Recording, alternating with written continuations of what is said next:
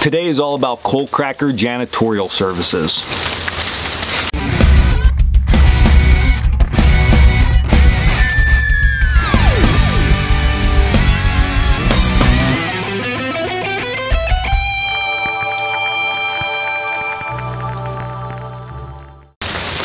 What's up guys, Dan here, Coalcracker Bushcraft. So it's not like we're running a new janitorial company.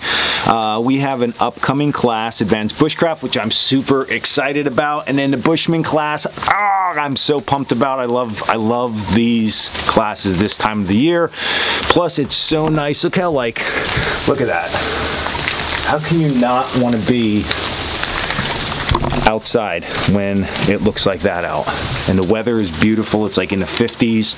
It's great, absolutely great. So today I'm just going to take everybody around because people ask all the time, like, we want camping videos, we want videos of you just doing shit, and here we're gonna just go do some shit. So it's pretty good.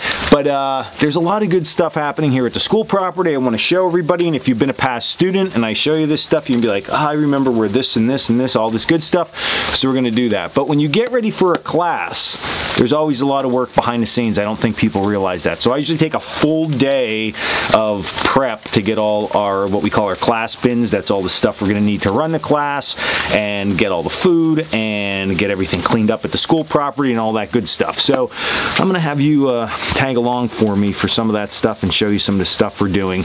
But funny little story, so you're gonna see me doing some stuff in the rain today. This is why. Yesterday I came and I'm like, I'm gonna clean some stuff up. We've been getting all of the remaining bits and pieces of trash and like dumped bricks, because this property was a nightmare of just mayhem of trash, tires, junk, unmanicured land. When we got it and we finally have it very, very, very, very clean. Random pieces here or there we have. So the point was, I was pulling some old tires. I thought I had all the tires off the property, but I found 5. Pulling them out, first 4 go good. The 5th one I pull out and I'm like, wow, something flew up my nose. Literally, I'm like, what is that? Stung yellow jacket. Stung on the face, stung on bottom lip. So my lip and face started, it's killing me today to the point my teeth hurt. It hurts up in my eye. It was brutal. So I'm like, no filming. I'm all like, well, I can't film. So yeah, so that was a nice day yesterday. Today, super rainy, but I got to get the work done. So we're gonna start the cabin, get this a little bit cleaned up, and then take it down the yurt. We got to put the wall up on the yurt, and then I'm gonna show you a couple cool things. Maybe not in that order, but we'll get all that stuff done today.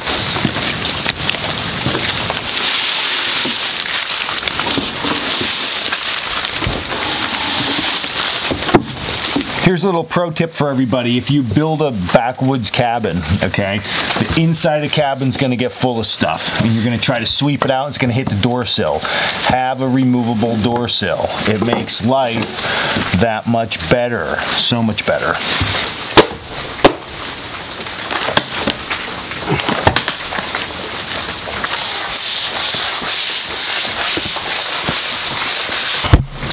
And just like that, the cabin is magically cleaned with just a little bit of muscle. Literally, as long as you keep up after it, it seems like it's always really, really good. And speaking of magic, we're gonna talk about today's sponsor, Magic Spoon. I even have my Magic Spoon with me to eat it because it's still early and I didn't eat too much for breakfast.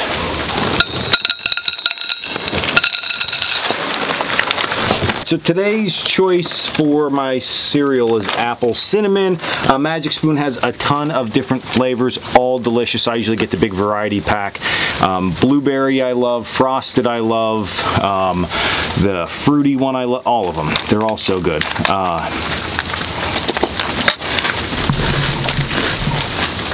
So if you're like me and you're looking for a little snack out on the trail or a little meal when you're in a backwoods cabin or maybe your backwoods yurt or even when you're at home, Magic Spoon might be it for you. Remember like those Saturday mornings when you'd sit in front of TV just killing cereal as a little kid?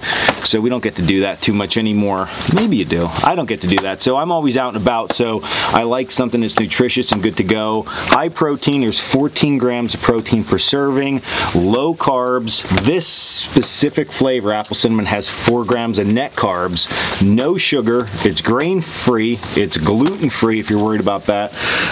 Yeah, so much good stuff about this, so many good flavors. Definitely check it out. So if you're interested in getting this cereal, you can use my code Coalcracker for $5 off a variety box. Click the link down below, magicspoon.com/Coalcracker. Get your $5 off your variety box. Best part, if you absolutely do not like the cereal, they will refund your money, no questions asked. So it's a win-win situation, but you're gonna love it. It's super flavorful and very nutritious. So all right, the weather is broke. I'm done at the cabin. I need to get back down to the yurt and get the wall up, and then we're gonna take a quick property tour. School tour, property, tour of the property. So I do have the side-by-side I'm cruising around on, but the side-by-side is getting an overhaul at the end of this class. It's just going home to my house, to the garage, and we are going to fix it up. This thing, absolute beast from the day I got it. It pretty much lived out here in the woods, but the tires need to get replaced. It needs a good deep cleaning. The winch line broke, the windshield's cracked, the rear tail light's cracked, the dump box is all busted up, but we use this thing hard, so that got to get fixed up too. There's just so much to do, so little time. So it seemed to make more sense to just go through the property as I'm driving, because I was taking the side-by-side down to the yurt anyway. So all right, so here's what we got. So but the parking area, which, where is my finger at? See where the side-by-side's at? If you're ever at the school property, up through here where that like dirt looking patch is, that is right next to the parking area. So opposite the parking area, I now cut out a big area of woods, and if you can see back there, that's going to be home to the new teepee camp. So here's the thing with the teepee. So if you remember a while back, probably 2 years at this point, I set the teepee up by myself, blew out my back, blew out other stuff. The point being that it's tough to set up and take down. The worst part of the teepee is the poles. They are so big. They're a nightmare. You can't transport them anywhere. The guy who brought it to the school property made this contraption on his truck. Absolute nightmare. The teepee poles were in the barn, which we're going to talk about here in a minute, and I had to do something with them. So I said, well, I'm just going to set them up, and then there's one pole that if we need to, we pull it down, we put the teepee wrap on and put it up.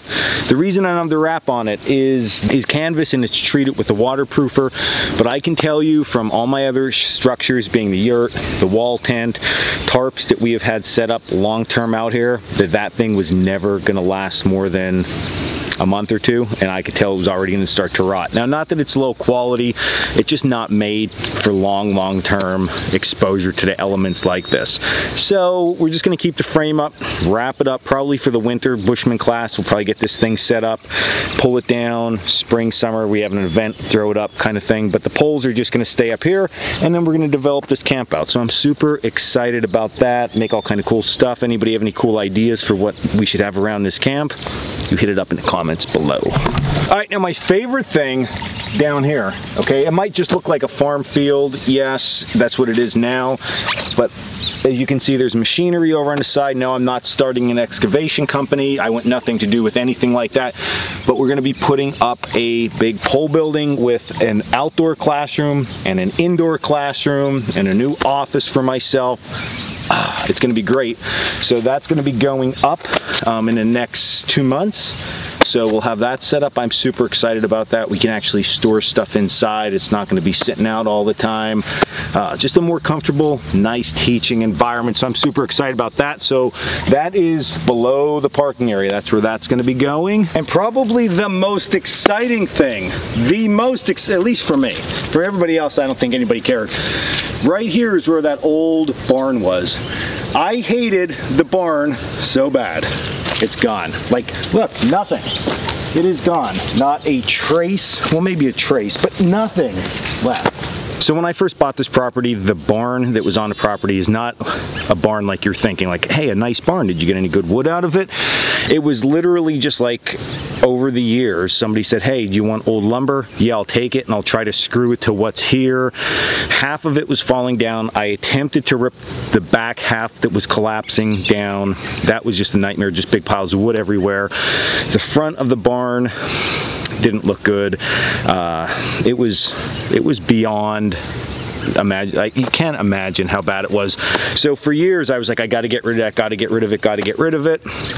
Finally we got it out of here. So this area, I'm not sure. At one point I was thinking make it a parking lot.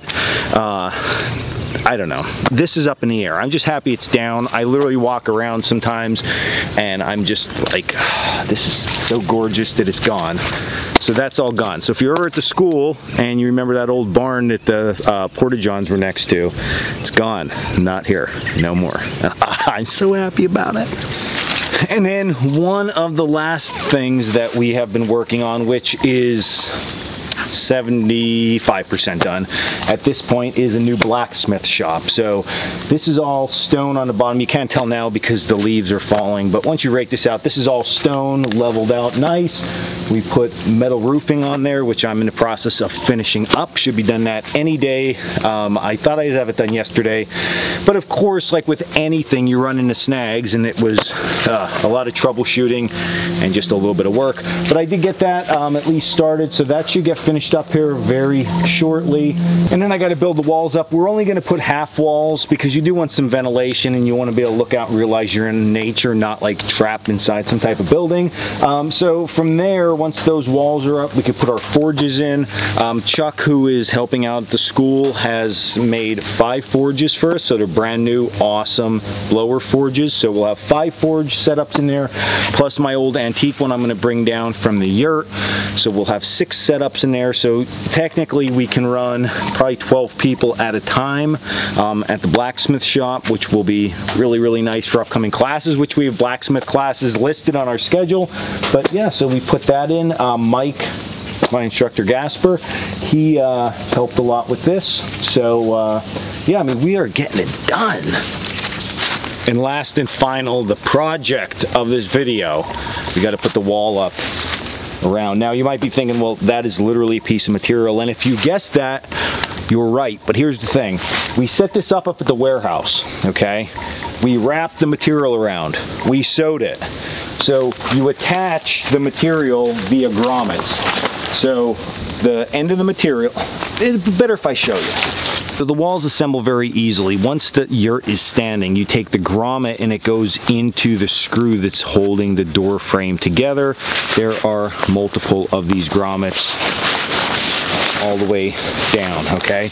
And then as you go around, there's literally just a loop like this, goes over the top frame of the yurt. So you wrap this all the way around, which you're gonna see.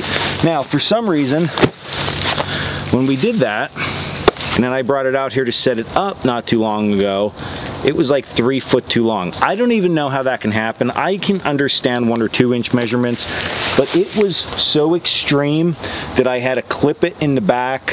It was not good. So we're gonna readjust that, okay? All right, so here's what's going on. Got the inside all raked out. It doesn't have to be perfect.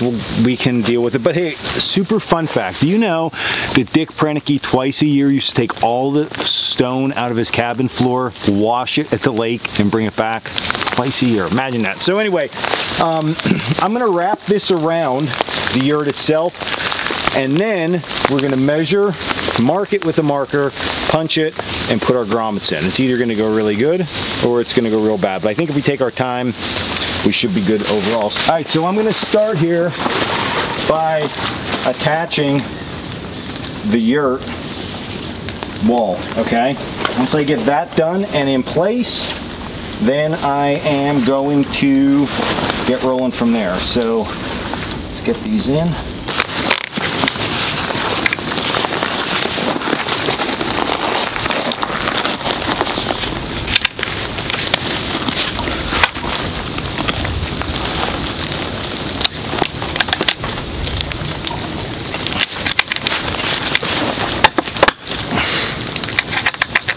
I literally just take my loops that I already had on here and I just loop it up. So I roll it out, find a loop, stick it up over the frame.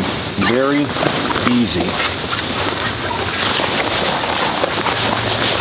Lots of extra, lots and lots and lots of extra. So we're gonna have to cut that down. Now, what I'm gonna do with this though is I'm gonna work back around. I'm gonna grab my bank line, because that's what the top tie outs are. And I'm gonna make sure that's nice and tight all the way around and adjusted it the right height. If you can see, which I know you can because I can see my monitor, in the back it's sort of raised, okay? So we have to adjust that, make sure it's level with the ground, and then we'll come around and readjust this here, find these holes, and it shouldn't be that bad of a project. All right, so we check the bottom. The bottom looks good. I'm gonna come down and mark my grommet holes.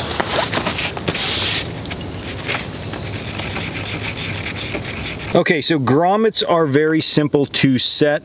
You could buy grommet kits, Harbor Freight, Lowe's, Home Depot, any place like that. What you're going to get in there are a few things. You're going to get a gasket punch. This is going to allow you to punch the hole in the material for the grommet, so you'll get one of those. You're going to get an anvil, and you're going to get a setting tool. So you're going to get those 3 tools. And then you're going to get the top and bottom section of your grommet itself. So the front, or what I refer to as the top, looks like a small top hat.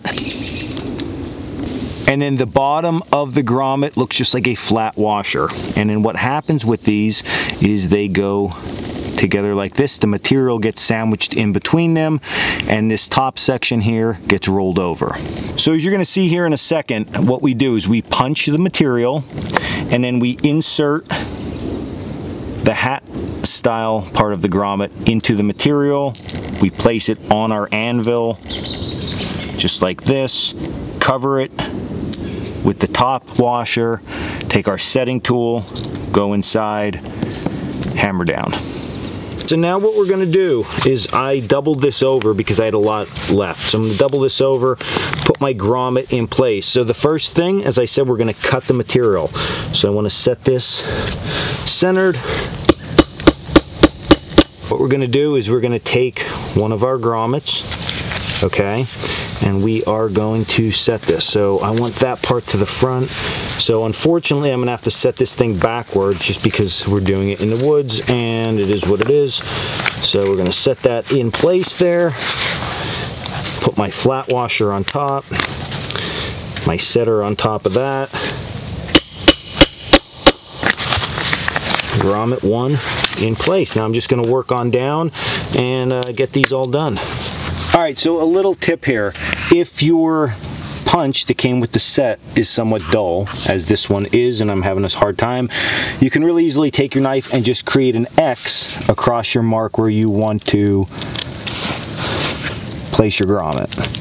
Okay, what that's going to do is that's going to open up the material just enough. You can see I can fit it in both ways. Now I can set my grommet through that, just like that. Okay, so that works just as well if your gasket punch is not working for you. So put this last one in place.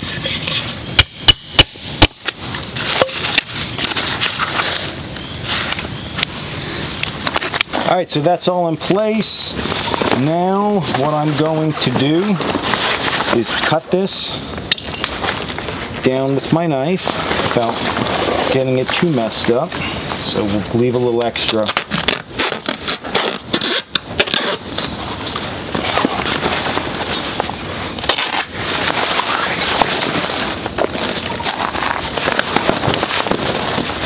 Now, if everything went correctly, this should fit perfectly, which I think, looking at it already, I think that's going to be the case. So let me get this center one in first.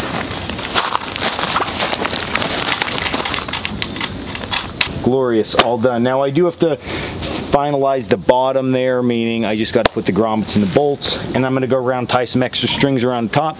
But the yurt is back. It is whole once again with a brand new covering.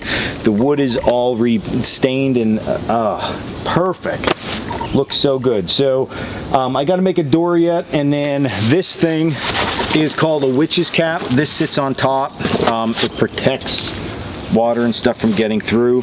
So although it looks crazy, it just needs a coat of paint, and I don't know if I'm gonna put a new, I don't know what I'm gonna do with that. That has to go up on the top. So I'm gonna get all that stuff squared away at some point here shortly before it gets too cold. No stove needed though at this point.